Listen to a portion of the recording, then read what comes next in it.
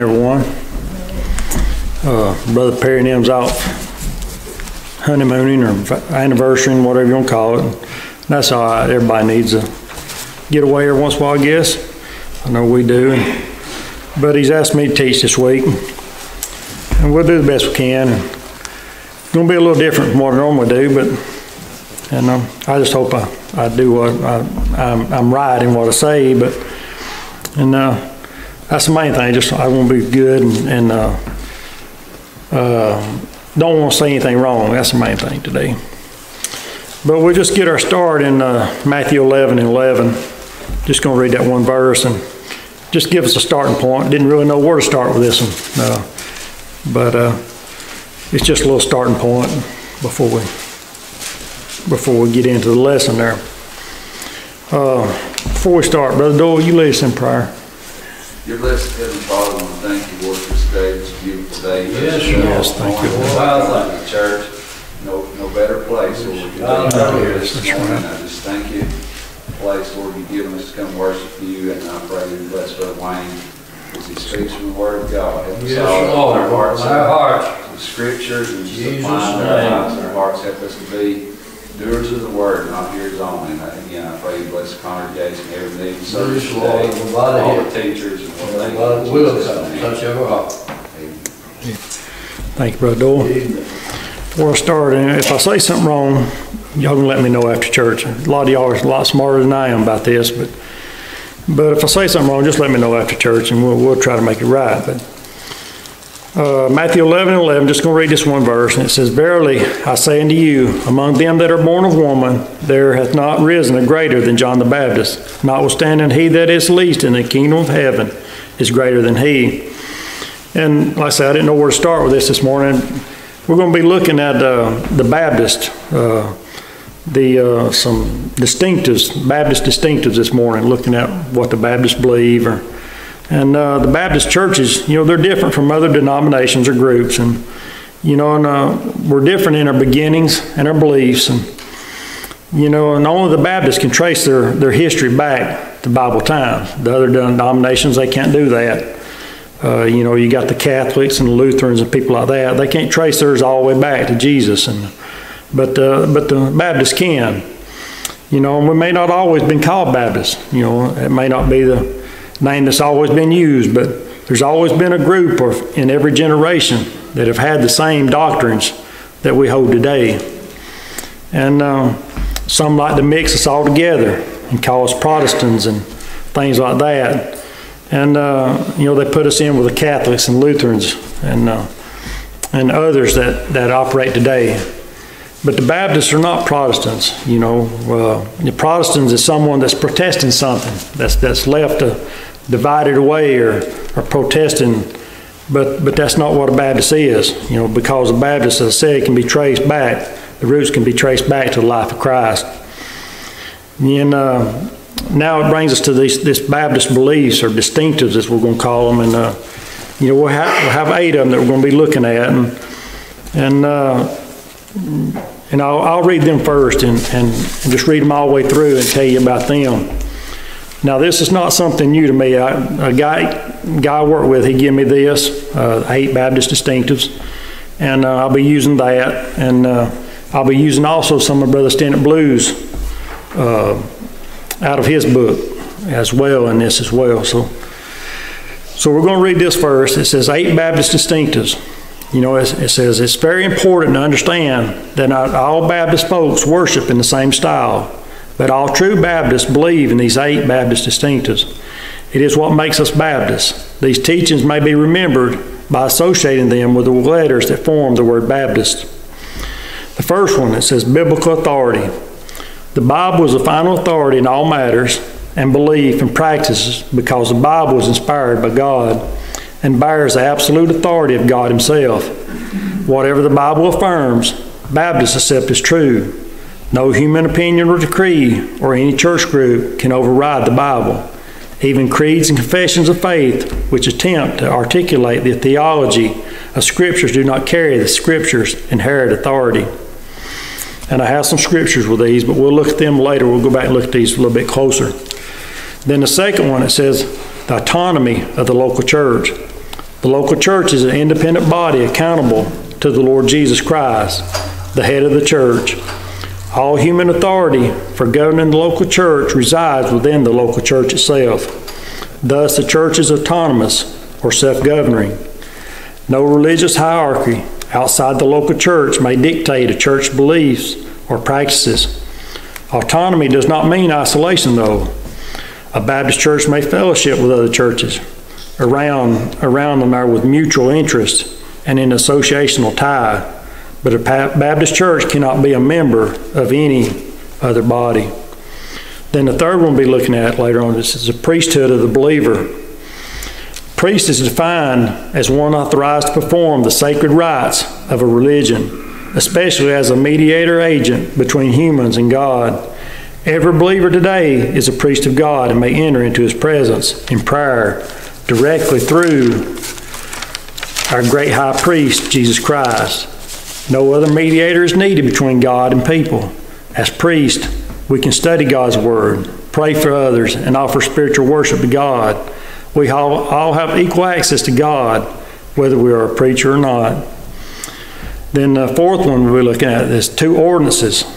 The local church should practice 2 ordinances. Baptism of believers by immersion in water, identifying the individual with Christ in his death, burial, and resurrection. And secondly, the Lord's Supper, or communion, commemorating his death for our sins. Then the fifth one says individual soul liberty. Every individual, whether a believer or unbeliever, has the liberty to choose what he believes is right in the religious realm. No one should be forced to assent to any belief against his will. Baptists have always opposed religious persecution. However, this liberty does not exempt us from our responsibility to the Word of God or for accountability to God Himself. Then the sixth one is the letter S, saved, baptized, church membership.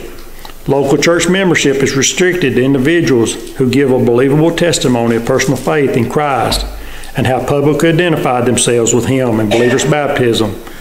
When the members of a local church are believers, a oneness in Christ exists, and the members can endeavor to keep the unity of the Spirit in the bond of peace. Then you have 2 offices in the local church. It says the Bible mandates only 2 offices in the church, pastor and deacon. The 3 terms pastor, elder, and bishop, or overseer, all refer to the same office.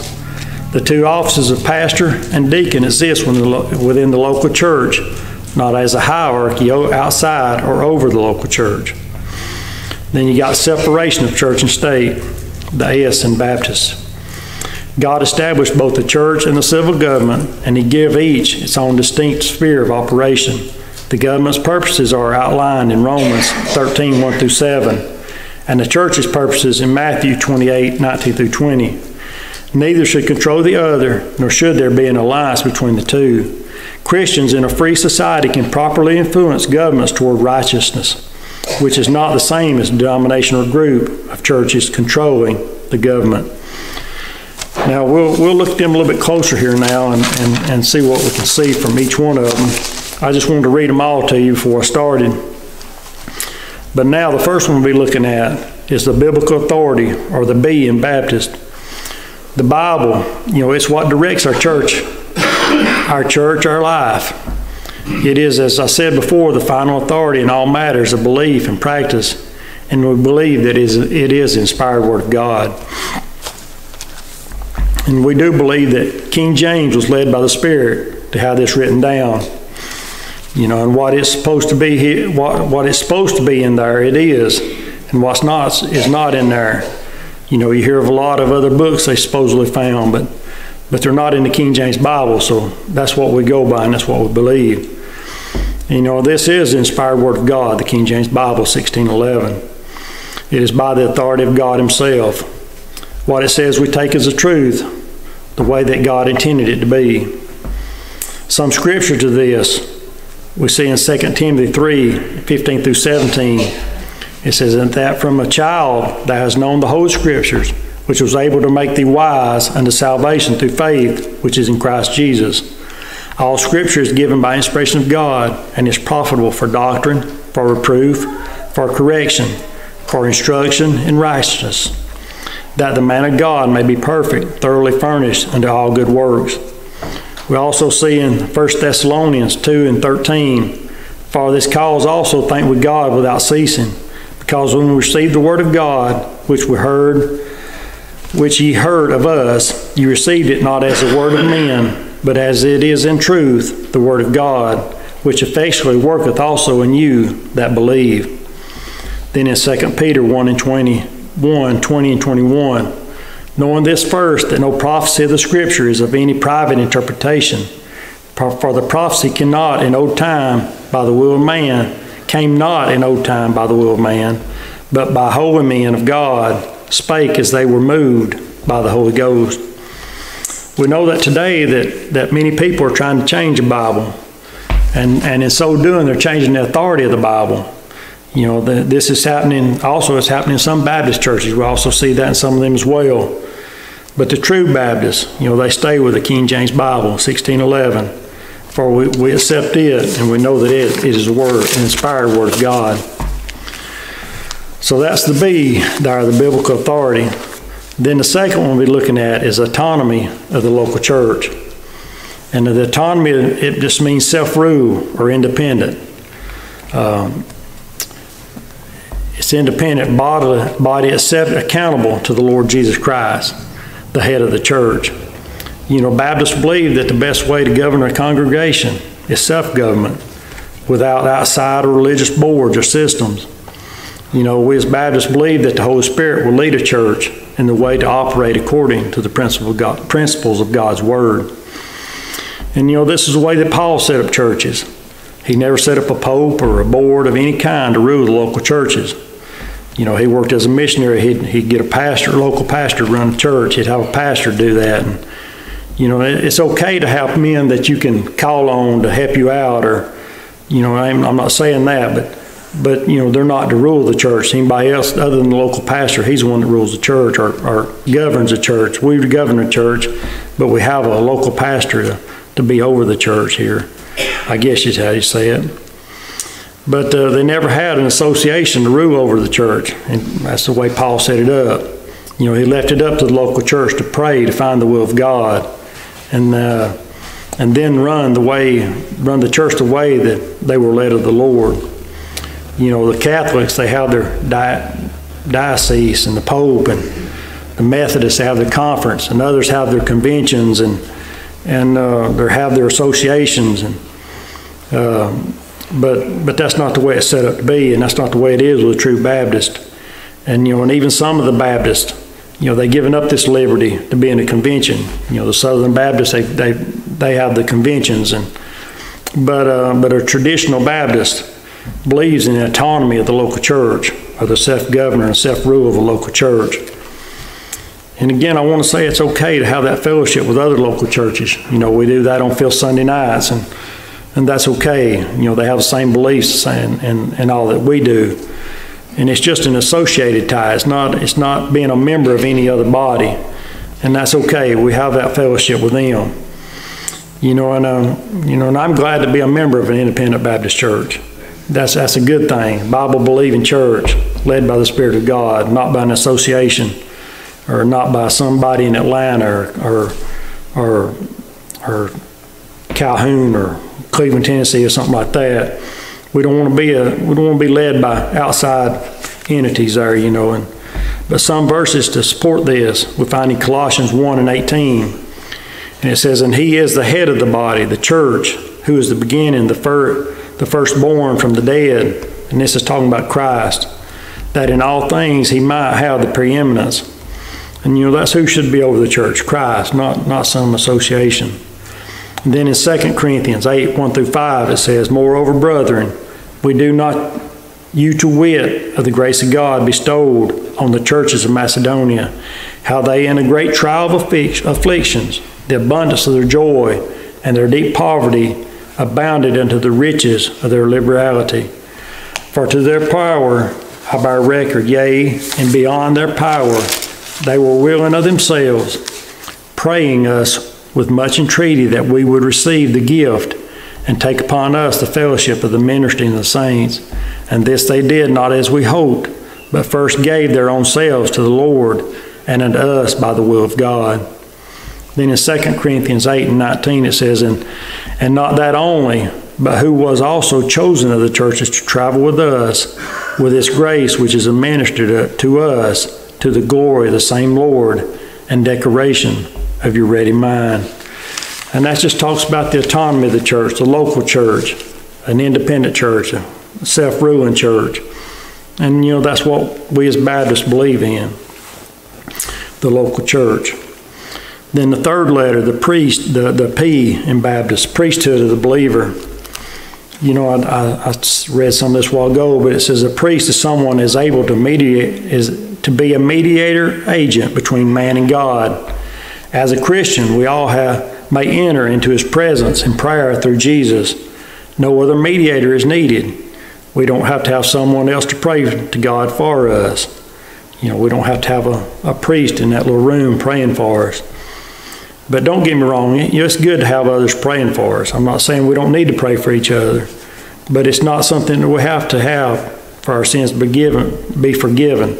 We can go to Christ anytime and pray for ourselves. And we can study God's Word as well, and we can worship too, and have access to God through Jesus, whether we're a preacher or just a lay member. We all have the same ability to talk to God and to seek His will and pray for our own selves. We don't just have to go to somebody else to do that. Like I said, it's good to have somebody to help us pray, but it's not necessary that we have somebody to pray for our sins. We can do that ourselves. And some scriptures for this, we see in Peter, verses number 5 and verse number 9. It says, ye all also, as lively stones, are built up a spiritual house and holy priesthood to offer up spiritual sacrifices acceptable to God by Jesus Christ. Then verse number 9 it says, but ye are a chosen generation, a royal priesthood, and holy nation, a peculiar people, that ye should shew forth the praises of Him who hath called you out of darkness into His marvelous light. And that peculiar people, it just means a purchased people. We've been purchased by the blood of Christ. Then in Revelations 5, 9 and 10 it says, and they sung a new song, saying, thou art worthy to take the book, and to open the seals thereof. For thou wast slain, and hast redeemed us to God by thy blood out of every kindred, and tongue, and people, and nation, and hast made us unto our God kings and priests, and we shall reign on the earth. So that's the priesthood. Everybody, that's just associating. Everybody's able to talk to God on our own behalf, talk through Jesus. We can pray for ourselves, and that's what it's talking about there, having the ability to talk to God. Then the fourth one we see, the T in Baptist, the two ordinances of the church. First we see baptism, and that just means to immerse or to bury or put under. It's a way of identifying an individual with Christ in His death, burial, and resurrection. But baptism, it's not for everyone. If you're lost, it's not for you. If you're a baby, it's not for you. Baptism is not for babies. And it's not part of our salvation. We're first saved, then we're baptized. It's for a born-again believer to identify themselves with Christ. In Acts 8, we can see with the Ethiopian eunuch, he asked Philip there, he says, what doth hinder me to be baptized? Then in verse number 37, Philip says to him, if thou believest with all thine heart, thou mayest. And he answered and said, I believe that Jesus Christ is the Son of God. Then they went down and baptized this Christian man. He accepted Christ as Savior there, so he went down to be baptized. And that's the order that it's supposed to be in. In baptism, it also identifies the believer with the church as well. And as one who died out to the old life of sin and now walks in the newness of life. Romans 6, 3 through 6, it says, know ye not, that so many of us, as were baptized into Jesus Christ, were baptized into His death. Therefore we are buried with Him by baptism into death, that like as Christ was raised up from the dead by the glory of the Father, even so we also should walk in newness of life. For if we have been planted together in the likeness of his death, we shall be also in the likeness of his resurrection, knowing this, that our old man is crucified with him, that the body of sin might be destroyed, that henceforth we should not serve sin. Then also in Matthew 28, verses 19-20, it says, Go ye therefore and teach all nations, baptizing them in the name of the Father and the Son and the Holy Ghost, teaching them to observe all things whatsoever I have commanded you. And lo, I am with you always, even unto the end of the world. Amen. And so the baptism, that's the first ordinance of the local Baptist church. Then the second ordinance of the church is the Lord's Supper or communion. You know, this is commemorating his death for our sins. Baptists use unleavened bread and unfermented juice of the vine. You know, and I know some, they may use real wine to do this, but we choose to use just the grape juice, what it amounts to, unfermented. And I have a guy that works with me. He talks about having at his church, when they have it, they'll use they'll use just grape juice because they're afraid if they use wine, some of those people that have drunk in the past may get the taste for it and want it again. But I don't think that's right. I don't think you should use it at all. So you just use it use the grape juice, because this is a symbolic measure. You know, the juice is a symbolic of the shed blood of Christ, and the unleavened bread is symbolic of his sinless body that was broken for us.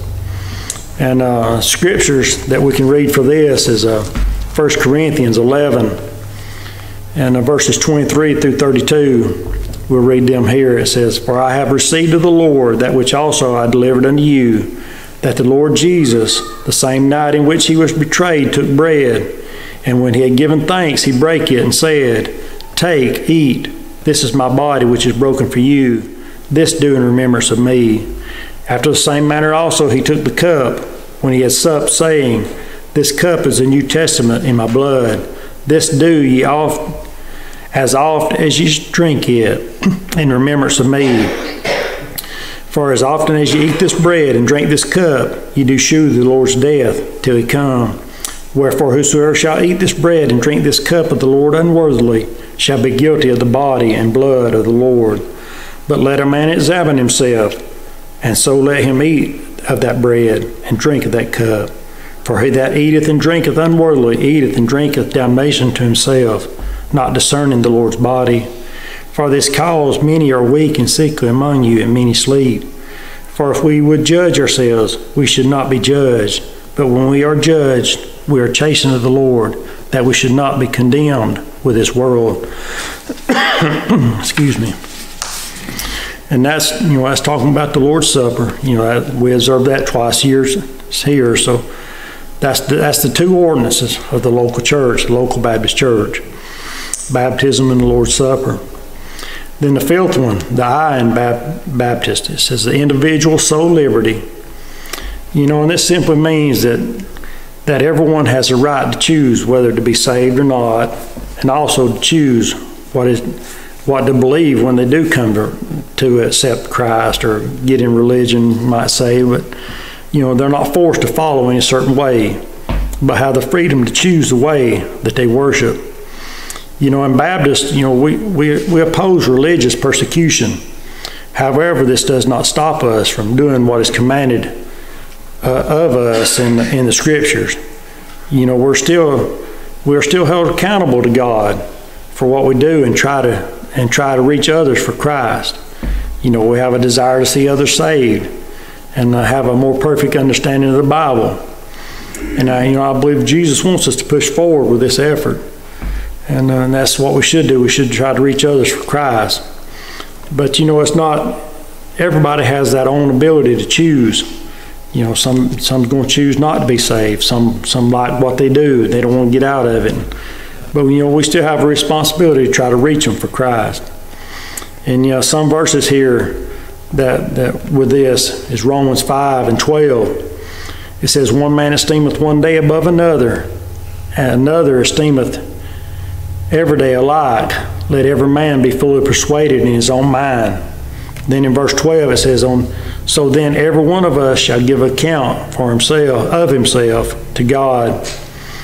Then another verse, or in 2 Corinthians 4:2, it says, but have renounced the hidden things of dishonesty, not walking in craftiness, nor handling the word of God deceitfully, but by manifestation of the truth, commending ourselves to every man's conscience in the sight of God. Then Titus 1:9, it says, holding fast the faithful word as he hath been taught, that he may be able to, by sound doctrine, both to exhort and to convince the gainsayers. And that's what we do. We try to convince them of what's right. But everybody still has their own choice. Jesus didn't force himself on nobody. He gave everybody a choice. And that's the way Baptists believe too. You have your own choice. We may try to persuade you, but you do have your own choice. Then the S in Baptist, it talks about that saved, baptized church membership. This lists in order the way to join the local church. First we've got to be saved, have that experience of grace. Ephesians 2:8-9, it says, for by grace are you saved through faith, and that not of yourself, it is the gift of God, not of works, lest any man should boast. And this is a way to be saved there. It talks about by grace through faith. God by his grace convicts us through the Holy Spirit. Then we must respond by faith. That faith is produced in the heart of a sinner through the preaching of the Word of God. Romans 10:14-17, it tells, how then shall they call on him in whom they have not believed? And how shall they believe in him of whom they have not heard? And how shall they hear without a preacher? And how shall they preach except they be sent? As it is written, how beautiful are the feet of them that preach the gospel of peace, and bring great glad tidings of good things. But they have not all obeyed the gospel. For Isaiah saith, Lord, who hath believed our report? So then faith cometh by hearing, and hearing by the word of God. So grace through faith, it produces that salvation. And I can't really leave this without talking, we all know the doctrine of eternal security. And Baptists are famous for this. That's what we're known for, I guess. And they're famous for that saying, once saved, always saved. But if you look at it, the biblical term is eternal life or eternal salvation, whatever you want, something like that, or whatever you want to call it. But if you have that life, it is the very life of the eternal God living in us right now. That's why it talks about that eternal salvation, eternal life. In Galatians 2:20, it says, I am crucified with Christ. Nevertheless I live, and yet not I, but Christ liveth in me. And the life which I now live in the flesh, I live by the faith of the Son of God, who loved me and gave himself for me. We as Baptists would believe that when a person is saved, that they're saved forever. And nowhere in the Bible does it talk about giving a conditional life to the saved, but it does speak of everlasting life. John 5:24, Brother David's favorite verse, it says, Verily, verily, I say unto you, he that heareth my word and believeth on him that sent me hath everlasting life, and shall not come in condemnation, but is passed from death unto life. It talks about that hath everlasting life. And it says also, it shall not come into condemnation. So right there you have it. You have everlasting life, and you never be in condemnation again. Now we may sin, don't get me wrong, but we won't have condemnation. And then other verses as well. I won't take time to read these, but John 3:15-16, John 3:36, John 6:35 and 37, John 10:27-29. And that's some verses that tell that eternal life, eternal salvation. A couple other verses, passages that we look at is Romans 8:38 and 39. It says, For I am persuaded that neither death, nor life, nor angels, nor principalities, nor powers, nor things present, nor things to come, nor height, nor depth, nor any creature shall be able to separate us from the love of God, which is in Christ Jesus our Lord. You can also read in Titus 3 and 5 and 7. We won't take time to read that. We're getting short on time here. But before we go on to the next one, let me just ask you one thing. What are you trusting in? That's what we want to say. Are you trusting in baptism, church membership, or good works? Have you come to Jesus as a sinner with repentance and faith and received Him as your personal Savior? Have you received Jesus? Are you trusting in anything else besides Jesus? You're still lost in your sins. And we all know that if you're trusting anything else. And if you are, when you die, you're going to go to hell if you die lost, not trusting in Jesus. So, and we've already talked about baptism. But to join the local Baptist church, you must be saved and baptized, and then join the church. That's the order of things there. You must have that believable testimony of personal faith in Christ, and publicly identify with Him in believer's baptism. And if you've been saved, you should want to become a member and attend a local church. As we read this morning, I was glad when it said, let's go into the house of the Lord. If you're saved and you should want to go to be a member of a church. And some scriptures for this, and you go to Acts 2, 41 through 47, and you can read them. And also in Ephesians 4 and 3, it talks about that endeavoring to keep the unity of the Spirit in the bond of peace. That speaks of being saved and baptized and joining the church. And let me get these other two here. The two offices, the T in Baptist.